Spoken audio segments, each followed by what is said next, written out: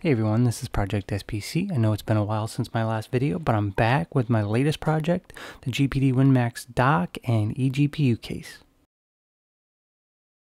So in this video, we'll go over the GPD Win Max briefly, the 3D printed dock, the eGPU case, and we'll also go over the features of the adapter board.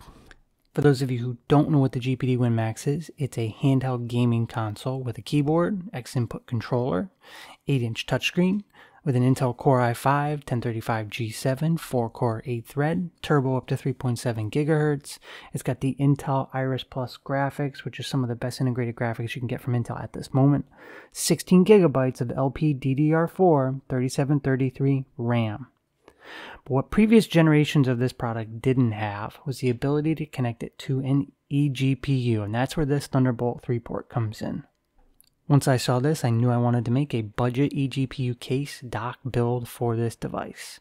And that's where this ADT-Link R43SG TB3 adapter comes in. It takes your graphics card and it puts it out to a Thunderbolt 3 port. And here's the result. Let me start off by saying these are both a work in progress. I've got second revisions coming on both the case and the dock to address some concerns that were already brought to my attention.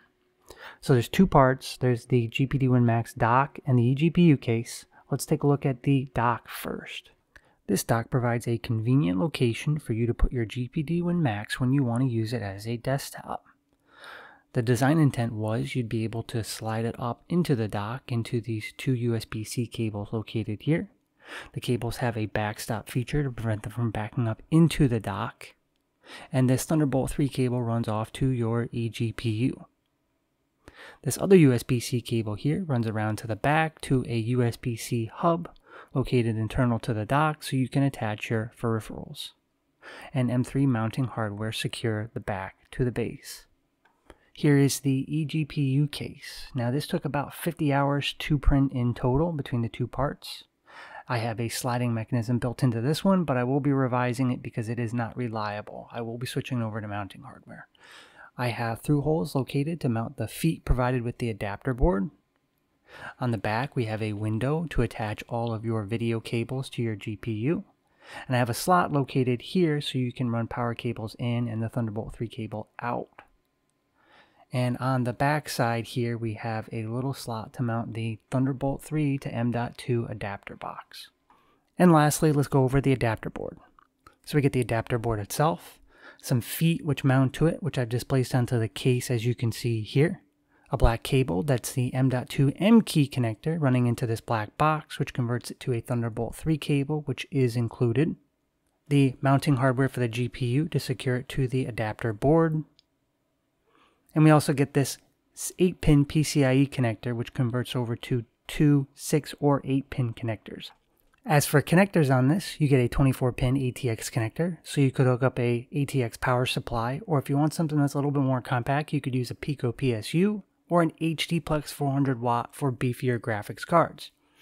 There's also a 4-pin CPU connector here to provide additional power to the board, an 8-pin Dell EPS connector, which I'll go over in just a second, and the 8-pin PCIe connector to provide additional power for cards that require more than just the bus power. For $20 US, you can pick up this 220 watt Dell power supply with an 8-pin EPS connector on the back, which plugs into the board right here. So if your graphics cards take less than 200 watts, this might be a great solution for you if you want to keep your case compact and you don't mind a power brick.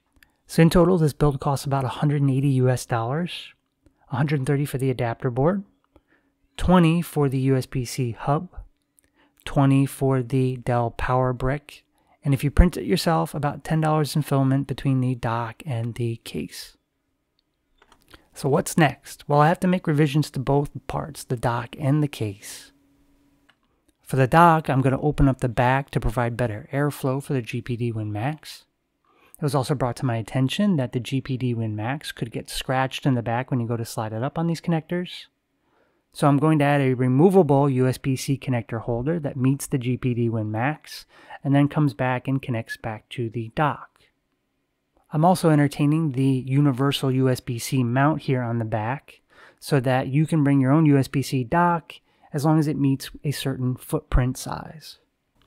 As for the GPU case, it was brought to my attention that you should remove the top air vents And I'm also going to redesign it so that everything is hardware mounted instead of a sliding rail. So once I get the design tweaked, I will print new prototypes, and when I receive my GPD Win Max, which I am in the first 100 backers, so I should be one of the first people to receive a production unit, I will validate my design, and as always, I will release the files for anyone to print. If you have any feedback on this design, please leave that in the comments below. If you enjoyed this video, please hit the like button, maybe subscribe, come check out my Twitter feed or Discord channel for new updates, and as always, thanks for watching.